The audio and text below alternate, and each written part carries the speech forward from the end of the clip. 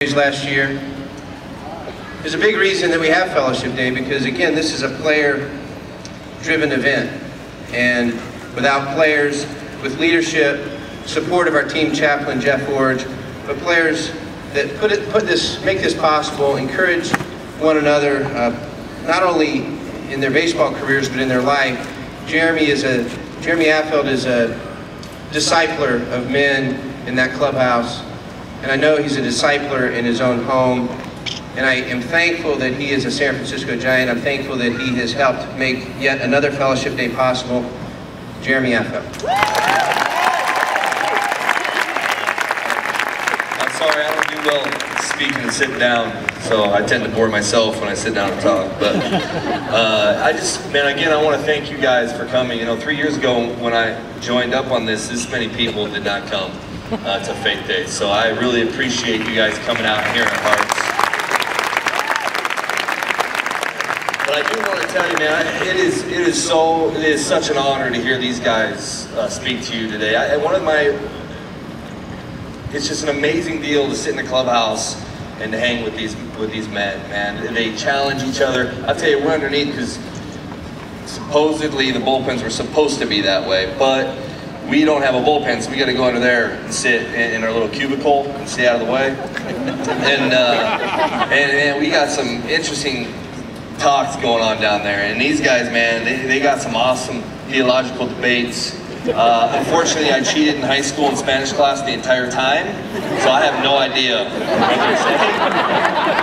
And I remember taking Spanish class, I'm like, why do I got to take this? What am I going to use this for? Well, I mean, now I know, because I don't get to really participate, and all I hear is dioses and na, and I'm like, I don't get it. So I try to hang in there as much as possible. Man, I love each and every one of these guys, man, and their hearts, and you see Jesus on them, man. When they compete, you see Jesus on them in the clubhouse, and I really appreciate you, man. I appreciate everything you've done. Velter, man, you're awesome, dude. So, appreciate that. I don't want to keep people here. I can get wordy, obviously. And I want to give Jeremy some opportunity to sing. I want to not be controversial. If you read my blogs, I can be controversial, so I'm going to try to keep that from happening. I don't want you guys cooing me walking out of here. So I want to tell you a little bit about me and where I came from. I grew up in a military family. I bounced all over the world. I also grew up in a church home. So I was the same as Volgasong. I went to church my entire life.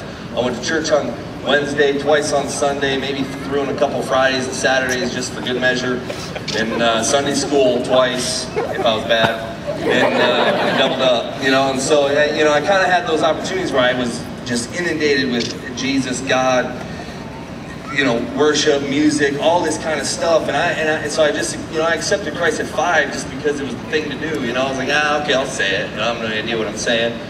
You know, and then at 12, I saw this movie on the end times, and it literally scared the hell right out of me. I mean, I was like, I'm re-upping. You know, this guillotine thing's coming down, and I'm freaking out. You know, people are like leaving cars and stuff and like disappearing. So I'm making sure I'm in, you know. So I was like, I'll get in fire insurance policy, you know. And so I re-upped, you know, at 12, and then you know, at 16. I was almost kicked off my basketball team because I didn't have a good attitude. And you know, there's a beautiful woman in high school that I was, you know, at first she didn't really like me. She stood up in class one day and said she'd never marry a guy like me because of my attitude. And I looked at her and I said, challenge taken. She's now been married to me for 12 years. So I got 2 beautiful boys. She's giving me 2 beautiful boys, man, and she's stuck by me. So I had to have an attitude change. So at 16, I did. I had a new relationship with Jesus Christ. And at first it was to stay on the basketball team, but it was actually an opportunity for me to change my attitude and understand what Jesus really meant to me. And I signed out of high school when I was 17. Got by the Kansas City Royals, and when they signed me, I was like, who? Okay, I don't really know, Bo Jackson maybe. I was kind of hoping for the Giants, but I guess Sabes and Bobby didn't really like me that much, you know, at high school. But you know, so I signed, and I can remember the struggles because I was a 17, 18-year-old kid. I've never failed ever at baseball. I was always good at it, and I got to the minor leagues, and I got my butt kicked, man. It was like I wasn't that good, and I didn't understand how to fail, and I was frustrated, and I was like, but I thought I was on top of the world, and now I'm like questioning if God's even relevant. Are you there? Are you seeing me struggle? Are you seeing my frustrations? Where are you at? You know, I felt like, you know, now I look back, I actually felt like David, man. I'm like, hey, are you up there? Because my life stinks, you know, and I don't understand what's going on, and I'm failing every turn, every pitch I throw. I mean, I'm failing. I still have the record in high A for the most losses, 16. That's almost impossible to do in A-ball, man. I got it, you know. And I gave him 15 hits in 5 innings. I mean, that's really bad. So, I mean, the balls just can't bounce their way that many times. Well, it did to me. So, I was frustrated, and at the All-Star break in Wilmington, I was sitting there. And I remember opening up, I was by myself, and I was not enjoying my season. And I opened up a passage in the Bible, and it says, you know, you plan your journey, but he orders your steps. And I think, well, I accepted, you know, I could have not played professional baseball. I could have said no and went to college, but I didn't. I chose my route. But then it says he orders your steps. That means, and ultimately, he takes good care of you. He understands what you need. He understands the way you need to go. And I sat there and I'm like, are these seriously the steps that you're asking me to take? This is not good for me. And then I flipped a couple pages and I got this little sticker in my Bible that somebody gave me in the off season. And it's a sticker of a tandem bicycle. You know what a tandem bicycle is? Right? Two seats, 2 sets of pedals, 1 driver, right? And I got one question asked of me by God, and he said, where are you at on the bike? And I was like, well, what do you mean? Well, where are you at? Because I'm wanting to know if you're on the back pedaling as hard as you possibly can, because I'm supposed to be on the front steering you. Amen. You just get on the back and pedal, and you work hard, and you give everything to me. And I will take good care of you, because my way is better than your way, whether you are going to like it or not. That's right. My way is so much better if you'll just listen. And I was so loud in my complaining. I was whining. I was talking about how bad my life is. But I was healthy. I had a beautiful wife. I mean, it was amazing. And I look back, I had a good life.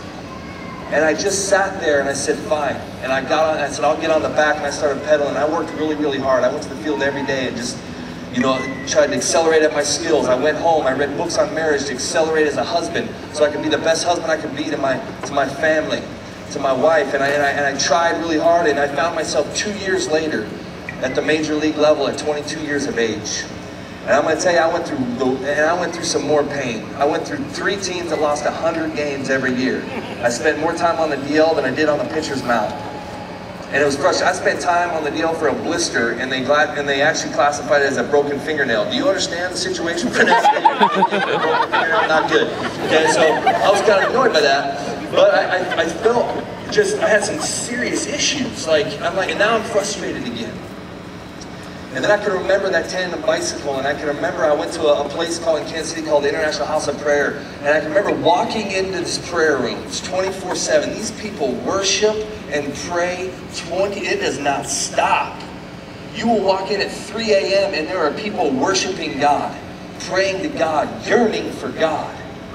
And I remember walking in there one day and just sitting down and just letting tears run down my face and say, why am I not enjoying my life? I'm at the major league level. And I can remember how awesome my God is. And he says, because you're not letting me drive. And I've taken such good care of you. And I love you, and I love you well. I sent my son to literally hang on a cross and let the blood run down his body. He got beat and whipped. I let him die for you because I love you and I want what's best for you. Do you think that I don't take care of the birds of the air? These birds flying around, they're eating French fries and people are laying on the ground. He's taking care of them. They're eating garlic fries.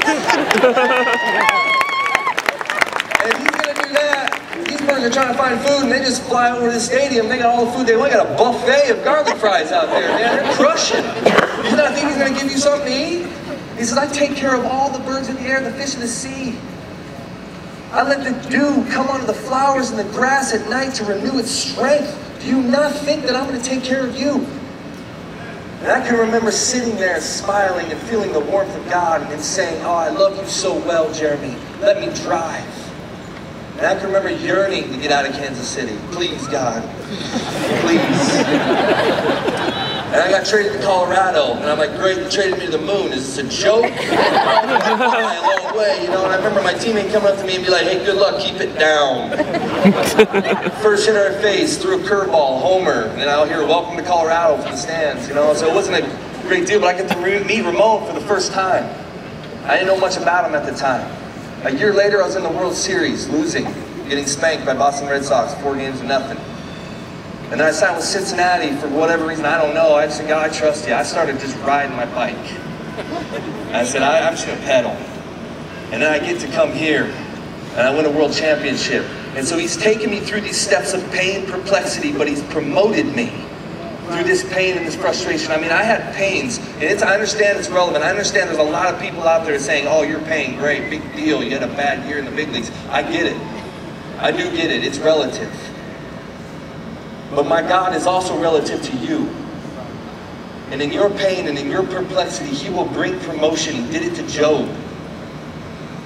And He loves you, and He loves you so well. And in my frustration in life, I remember just feeling the love of God come over me. And He says, Jeremy, there's nothing that you can do that'll separate my love from you. Search for me with all of your heart. You're going to fail. You are going to fail, but I will not leave you. Some people don't feel worthy. He does not leave you. I remember one of my favorite stories is a prostitute getting thrown before Jesus by a bunch of Pharisees. And He says, this woman's been caught in the act of adultery. What are we going to do? Jesus started writing in the sand. I'm not even going to try to tell you what He said because I don't know when He wrote in the sand. But I know everybody started leaving because He said, he who is without sin, throw the first stone. And they left. And Jesus looked at this woman and said, where are your accusers?